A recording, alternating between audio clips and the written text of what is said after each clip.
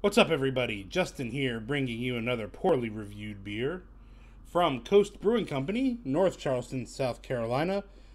This is Dead Arm American Pale Ale. Not a lot of information from the brewery on this beer.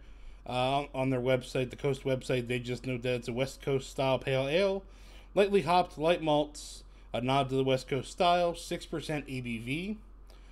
They note that malts used are Pilsner, Vienna, wheat, and oat, with the Pilsner, Vienna, and wheat malts all being certified organic. In fact, it notes on the can that it is 97%, yes, 97% organic ingredients, if that's the kind of thing you care about, which many people do. In addition, the hops used Cascade, Chinook, and Columbus. All right, let's pour.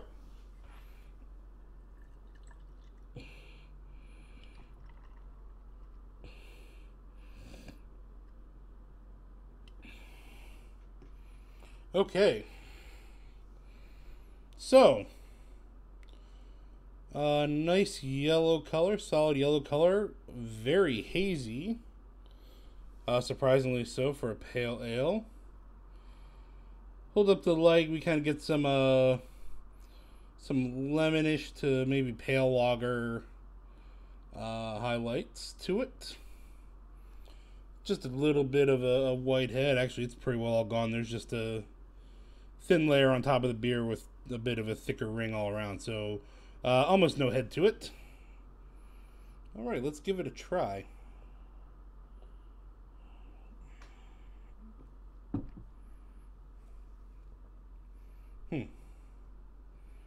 Well, a lot to break down in that. Give me another try.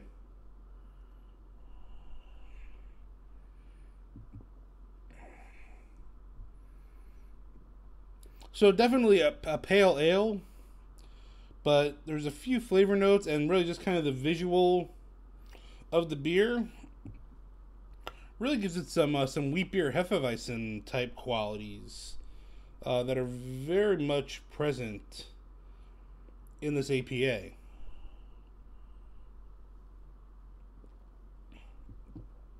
So let's break it down. The pale ale side again is quite prominent. Getting some a little bit of citrus in there, mostly I would say lemon, maybe just a hint of a grapefruit, but mostly lemon, not really any orange or anything like that. Some passion, some tropical fruits in there as well.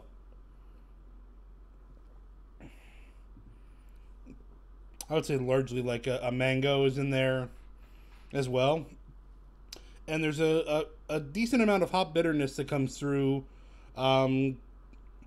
In the back half of the tasting experience and almost as kind of an aftertaste.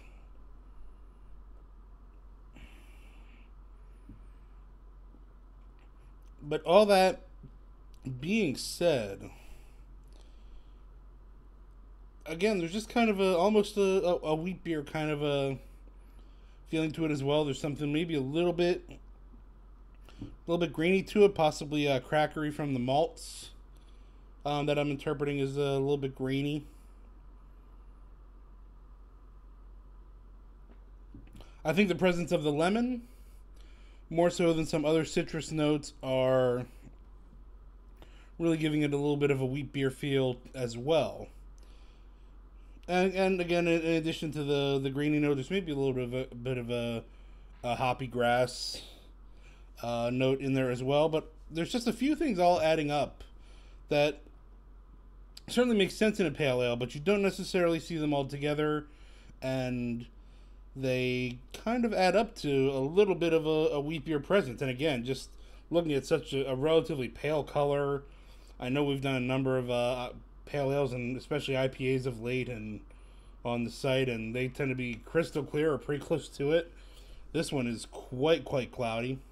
So I'm certainly an enjoyable beer. I am liking it, but not even but. It's just that it's something a little bit different than your normal run-of-the-mill pale ale, and that's kind of what I like about the American style pale ales. They usually tend to be a little different, a little less hop based, a little more general flavor based, in my opinion.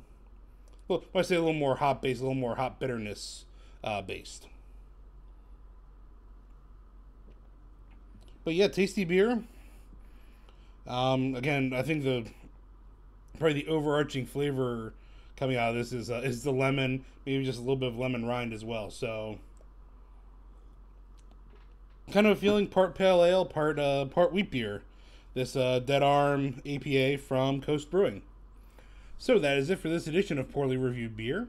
You can find all of my reviews, both video and written, along with news commentary and more at poorlyreviewedbeer.com.